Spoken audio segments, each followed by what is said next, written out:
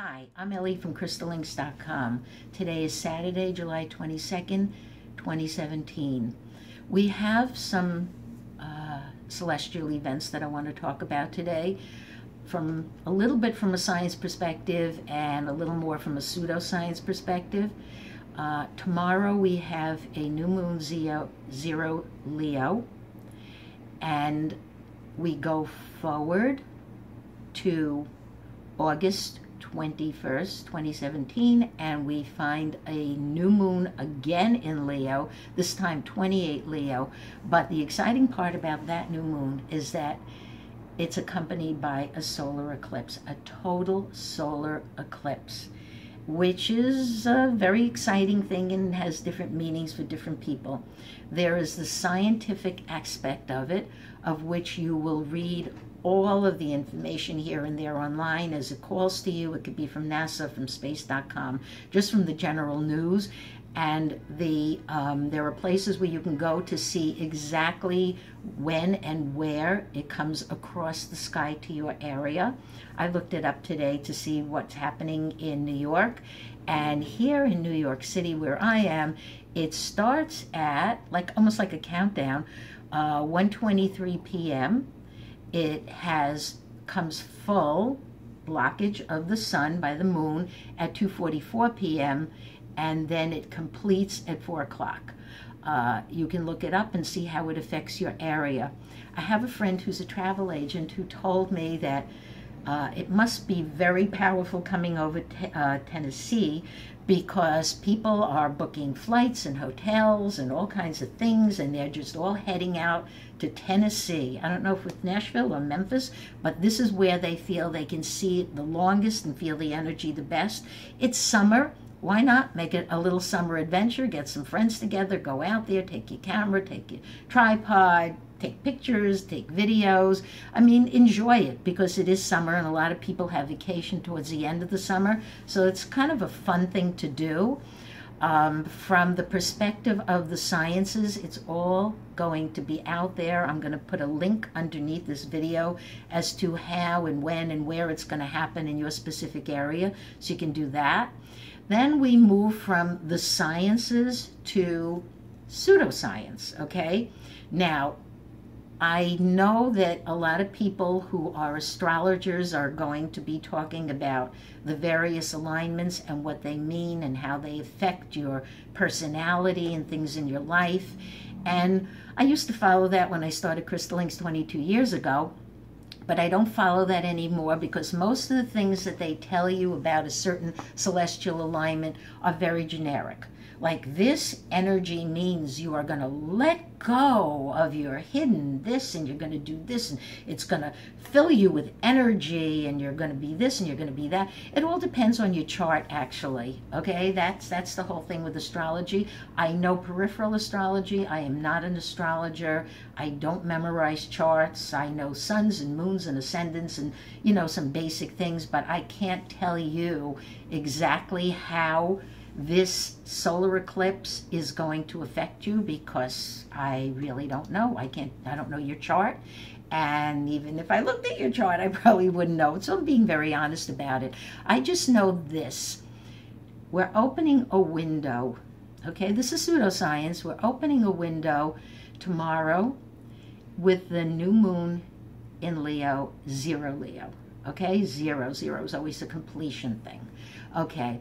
We're going to go ahead to August 7th. On August 7th, we have a full moon lunar eclipse, 15 Aquarius. And then we go ahead to August 21st, 2017, and then we have our new moon solar eclipse, total solar eclipse at 28 Leo. So we are dealing with the energies of Leo, which is really powerful energies, not just because it's a lion, it's a fire sign, and it's a very powerful sign. And Aquarius. Aquarius is my sign. I actually have a Leo moon, Aquarius sun, but Aquarius is sudden and unexpected things occur. It could be in my life, it could be in your life, it could be in the world, it could be in politics. when I look at all of these aspects, okay, first thing I saw this morning when I did a blog on this is the window that opens from 0 Leo to 28 Leo eclipse, okay? Then I went back to the lunar eclipse, 15 Aquarius, and some major things are going to happen on the planet within this framework. It has to be. Very often it's earthquakes, you know, things that are predictable but not completely predictable. Like as we're entering into this Leo moon and the energy comes up like a day or two before, yesterday there was a big earthquake in the Aegean Sea, 6.7 if I'm not mistaken, that's what I read, and it had a tsunami attached to it, and unfortunately only 2 people died, but it's just always sad when you hear things like that. There's going to be a lot of rocking and rolling and shaking and things going on in this window. You can look at it in your personal life and say, what's going to shake in my personal life? Could be your job. It could be school. It could be your relationship. It could be your health. Definitely could be about your health. If something is bothering you now, like people sit on problems too long. If something's bothering you, check it out. Just go check it out. That's all. That's assuming we're going to continue to have medical insurance, but affordable health care is another whole topic.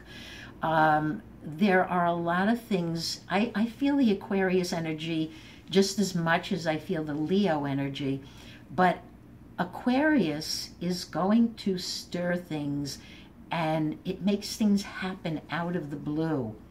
Like, I hear so much now about deaths. This one's dying at a young age. This one has a fatal illness. This one was in an accident. I mean, I do hear good things too, but I'm just referencing things like from clients talking to me. The need to let go of is going to be probably in every astrological report. Let go of. Go out there on the nights of these eclipses and moons and go out there and meditate. Meditate on whatever you want to meditate on. You can meditate on the moon or the eclipse or your life or what's ahead, or whether Ellie is right when she says we're living in a hologram that's about to go poof, you know, out of the blue. I mean, you can meditate on anything you want. I mean, it's endless. You will know what you have to do. You can meditate with music. You can meditate without. Meditation is just something to me that is just a personal experience in the moment. Do what you're guided to do. Make a plan alone. Make a plan with a friend. The eclipse, I know the timeline for the eclipse for us in New York is going to be afternoon, which is going to be very, very cool. Some people will see it. Some people may be at work. They may not be able to, but it's going to get dark. And when it gets dark, just say, well, Ellie says at the end of this hologram, it's all going to fade to black. And when it goes black for, let's say here, from 123 to 244, which is interesting numbers. One is a sequence and one is 2 and 44. You know, there's double digits.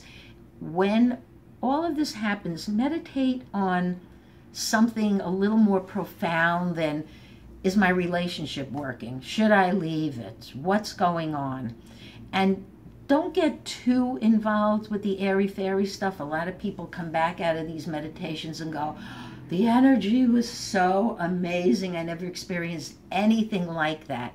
Because the reason I stopped, I've never meditated, but why I stopped having meditation classes is they put you in a high, but you have to look at your real life and what's really going on. So you're going to be in this high for a couple of hours, and maybe you will have done a hallucinogen or smoked some weed. The whole country's going crazy with drinking and drugging, so self-medication or medication.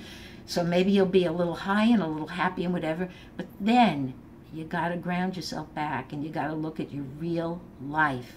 What works, what doesn't work. Make a list, take a paper and a pen when you stop watching this. This is what I want to change, and see if it's doable. If you're programmed for the change, you will. Not everybody can change. If you have a crummy job, you know, and it's just awful, you're micromanaged and whatever, it's not that easy to just pick up and go. I know there are people who just walk away from careers and say, no, I just can't do this career anymore. I can't be corporate. I want to go into healing and helping the world. I want to save the planet stuff, all of that. Whatever calls to you. Just know that this window that is coming along is really going to shake your dreams and your thoughts and the way you look at people that you meet and the way you look at the world and the way you look at reality. And I mean, you can write it down, you can put it into a recording, you can do whatever you want to do, you can do some automatic drawing and art about the visuals you're seeing. But this is a time of movement forward. I don't know how I know the things I know, but they come to pass. This particular window, you don't have to be a Leo or have a Leo anything going on. This particular window is pushing you forward. It comes on the 22nd, the 21st of August. By the 23rd, which is, and it lasts for 2-3 days after that energy. By the 23rd, we go into what I call Virgo transition. Happens for everybody every year. That's when the changes start happening. Some people say that's when the new cycle in numerology begins every year. Whatever works for you, however you want to live it. But the bottom line is when that Virgo comes in on the 23rd, that Virgo transition, you better have straightened out in your mind what you want to do, because things are going to continue to rock and roll. Luckily, we're not in Mercury retrograde during that time. It comes in not in that window. I forget the next retrograde, but it's not going to be affected by all of these energies. So you have to be the person who decides what you want to do. If you don't want to go back to college and your spouse or your parents or your whoever may be mad at you, if you feel, I don't want to go back to school in that window, I don't want to go back at the end of August, beginning of September, this is not where I need to be, it's not for my better growth, then take the break, because school is very expensive. Maybe you should be in another school, or maybe you should be changing your major. I'm talking about college and above, not high school. I'm talking about the real school, you know, where you need to plan a career. If you are suffering like the millions, really, it's millions of people who are suffering from heavy depression and anxiety, your thinking is foggy, you can't make a decision, you can't even get out of bed, it's causing physical problems, see if you can possibly get yourself some help. If you don't want to go on meds, don't go on meds, but always remember, sometimes you have to go on meds, and Leo may just be growling at you. You need some meds. If you had a heart problem, you get some meds, right? So now if your brain, which is a computer, is not functioning properly, get some meds, try them. Try a little bit. If it doesn't work, out, trash them, flush them, do whatever. If the meds are working, see what and when and how and which psychologists or psychiatrists you should be seeing, because we have learned this much about ourselves. We are a broken hologram or simulation. That's how we're programmed. It's nobody's fault. I'm not blaming anyone. I'm not saying God is a terrible dude or something. There is no God dude up there anyway calling these shots. But it's just that whatever is going on, think about what help you need to move forward before it goes to critical mass. Because in Leo, things are going to go, they could go postal for you, there's going to be a lot happening, I'm telling you. And if you're just a normal person going about their lives and, you know, just trying to keep your balance and eat properly and not get involved with crazy friends and family, then just do that. Just be careful. That's all I'm saying. Don't tempt fate in this window. If you think you shouldn't be out driving alone at night on a road at 2 o'clock in the morning, not drunk, just out alone, don't go. Cancel a plan. Just be very cautious and introspective and think and watch. It's a very good time to watch the news, listen to the news. I know a lot of you hate the news. Who likes the news? The news is ridiculous. The Trump situation is getting to critical mass also, you know. I mean, it's all going to make changes, big changes in this window. So on that note, you plan whatever you want to plan, either for the new moon tomorrow night or the eclipses of August 7th and August 21st. Decide whatever works for you. And remember this too. Celestial alignments affect each of us differently. We each have a matrix around our body. Everybody does, okay? Your consciousness does. What helps you align to different people and things and situations and past lives and future lives and other planets and remote viewing and all the out-of-body stuff. Now, with your matrix, okay, just be very careful how you align it, what you align it to, and just go forward. And do what you need to do. If you want to meditate, do it. If you don't, don't. And the point I was going to make is alignments affect each of us differently. Like right now, I'm not feeling anything with this new moon in Leo. Tomorrow may be different for me. It's not doing anything for me. I don't feel overly energized. I don't feel tired. I don't feel anything. Like this is just another day. So this particular alignment is not influencing my grid. Then the window will open and things will start to happen. And since I'm Aquarius Leo, when we get to Aquarius, we'll see what's happening for me. You know, I will see what's happening for me. You have to see what's happening for yourself. So you have to just know that even if the whole world is out there, and I don't blog again on the eclipse, the solar eclipse of August 21st, and people are like, oh my God, I felt this, I felt that, and you're sitting there going, I didn't feel nothing. Then you just weren't aligned to it. It just wasn't your moment in time for your consciousness to move on. But we got us a nice 1 month window going into Virgo transition.